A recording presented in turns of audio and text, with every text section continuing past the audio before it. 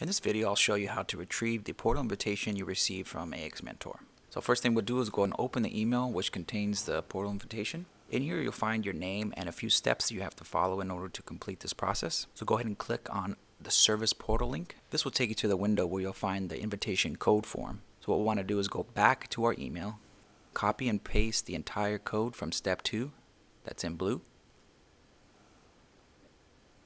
From there, we'll go back to the invitation code form and paste the code into the form. Once we've done that, we'll go ahead and click on register. Once the code is accepted, we'll create a user ID and password. Passwords must be at least 8 characters, must contain 1 uppercase and lowercase, and 1 special character. After that's complete, go ahead and click register to complete the registration process. Once you have updated all your information, for example the number and title, go ahead and click update. Make sure you confirm your email.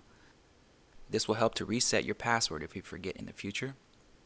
A confirmation email will be sent to the email on record. Go ahead and check your email, locate the confirmation, and click Complete Registration link. Once that's complete, go ahead and click on the Home button, and you're ready to create new cases. Thank you for watching.